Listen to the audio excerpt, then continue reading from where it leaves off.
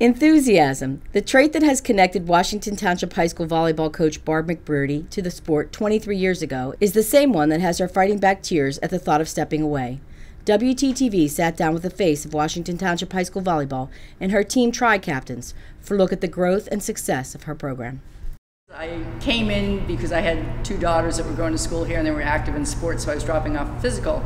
And Charlie Erling says, "Hey, I hear you just got hired in district to be a teacher over at Chestnut Ridge." I said, "Yeah, I'm so excited." He goes, "How'd you like to coach volleyball?" I'm like, "Chuck, the only thing I know about volleyball is I took a course in college that all phys ed teachers to be had to take." I said, "That's it." He goes, "You have more knowledge than anybody else. You got the job." I'm like, "Seriously?" I said, "I'd always thought that I'd love coaching because I volunteered with my kids coaching Parks and Rec." And he goes, "Yeah," he goes, "you have the enthusiasm to get the program going." So this was back in 1996. So I then got approved by, I think Joe Vandenberg was the principal at that point, and I had to meet with him, and he said, "Yeah, perfect person." So we put out the flyers and all, anybody interested, please come. And we had 75 young girls come for our first tryout. The boys program I did in 97. 96, the boys also started a program, and when the first year we started, neither of us had an assistant coach. So in 97, the boys hired an assistant coach, JV coach, and I started with the boys then. And then when Franklin Sigio retired, I got the position of the varsity boys also. My mentor to begin with was Tom Armour. Charlie Erling set up the appointment for me to meet with Tom Armour, who was the Eastern volleyball coach, and he had been doing it for about 5 years. So he said, "I'm going to set up a meeting. You guys can talk. You can ask him all the questions." So we met at Country Club Diner, which is no longer there in Voorhees. And we sat there, and he told me what I needed to do as far as my lineup, that only 6 players play on a court, and that you have to have a setter, and she takes the second ball. And then he was teaching me how to keep score, and whenever I'd have any questions, I would call him, and he'd help me out. And it's funny because we play Eastern, and Eastern's one of our top competitors, and whenever we beat Eastern, I always thank him for the start that he gave me. It's amazing when I look back when I started with no knowledge and what I had, the knowledge that I have now. Like, I know who needs to go where on defense. I know if you want to use 2 setters, if you want to use 1 setter. I know every position and who should be where for court coverage, that on every single play someone has a position that they need to be at. So the knowledge just grows every year more and more. The current squad, they really gel together. In the past, I've had teams that are very talented, but they can't get the job done because they don't have the family bonding that this group has. This group, they love each other. It's not about them, it's what the team can do, and that makes a big difference when you're playing only 6 people on the court. You have to get along, and this group gets along great on and off the court. They do a lot together. It's a highlight at the end of my day to be involved with these kids and the energy that they bring and the excitement. And our program is a lot different than others. We have freshman, JV, and varsity, and we do all our warm-ups together. We act like we're one big family. We do our pasta parties together. Everything we do, we try and do with all 3 levels together. We don't separate the older kids from the younger kids. We're all so close. Like, we're all each other's best friends. And also, we have a lot of talent this year. A lot of girls, like me and Izzy, and Taylor, we were all young when we were on varsity. So I think that really helped our program too. Our team this year is mainly seniors, so we've been playing together. This will be our 4th year, and a lot of us have done club outside of high school, so we've experienced just overall amount of time in and out of the gym together, working to get a better connection so we can play better on the court.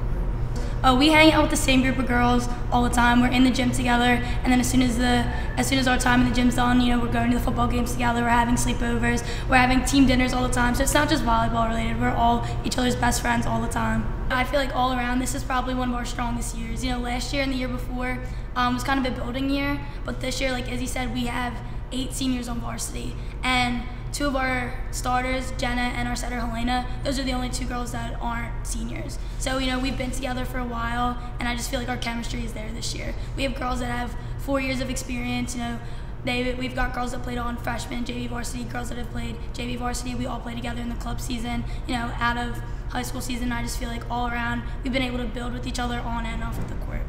It's my stress reliever.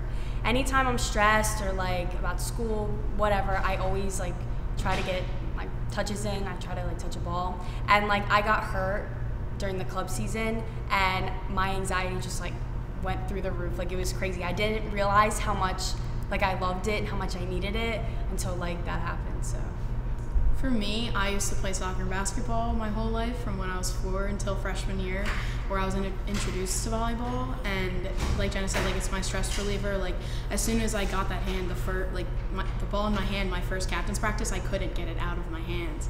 And just like the energy that's in the gym is like really special. Like, after every point, no matter we lose the point or gain the point, like, we're all just still so energetic because you know you have the next one coming.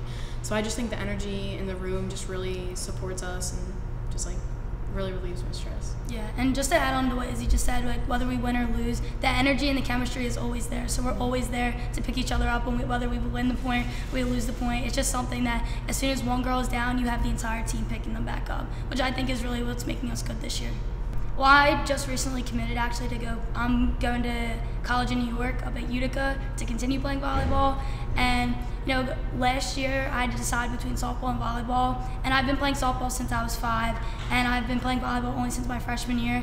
And honestly, I just fell in love with it. There was just something about being in the gym with everyone that I felt like that was my happy place. And I felt that if I have to go somewhere for the next 4 years, I really couldn't picture going anywhere without having volleyball in it. It's always exciting when you hear that your players are going away to play in college. The majority of our students play D3, but they still get scholarship because they get academic money. Volleyball brings us the top academic students in our program. A couple years back, there was 8 seniors, and I said at our banquet, I said, you have 8 graduating seniors here. Their combined grade point average is 98.7. We get the kids that take the AP classes, that do the AP testing. We get all the high-level kids so that they do get scholarships when they go on to college, but they enjoy the sport that they also play. I have grandkids that have come along that I'd like to spend more time with, and as a coach, you have to spend a lot of time with your team, not just at your games, not just at your practices, on your own personal time. You put a lot of time and effort into making sure that everything's running great, and it's time now that I'd like to spend with my family. You don't get to know the real Bird until you're on varsity, and everyone just assumes that she's mean and that she's just so tough on us, but that's only because she's a varsity coach and they're scared to be on varsity. Once you're on varsity and you have her, it's like Jenna said, your second mom. I've seen her as my second mom since sophomore year, so I'm just happy to have her. I feel like the more years you're into the program, you get to know her more, because she can get a little scary at times. Like, I know as a freshman, everybody's like scared of her, but really, like, once you get to know her, like, she's like your second mom. Yeah, she definitely does know when it's time to push you and when you need some love. She's definitely good with the whole tough love thing. You know, when we are starting to slack off, like, she'll let us know right then and there. It's not something like where she'll ever go easy on us. She never babies us, which I really think, you know, as the season goes on, that helps us, because as it goes on, sometimes you can get a little tired. You know, the more games you play, the more weeks you go in. You know, you get more homework as the year goes on, but she definitely knows how to keep us going throughout the season. Like, it's a highlight at the end of my day to be involved with these kids and the energy that they bring and the excitement. It's great as a coach and as a teacher that when your players leave and they've been gone 4, 5, 6 years, and they still contact you, they still keep in touch with you, so they still come by and stop in practices because they love what they learned in the program. And as I said, it's a family, so they keep coming back.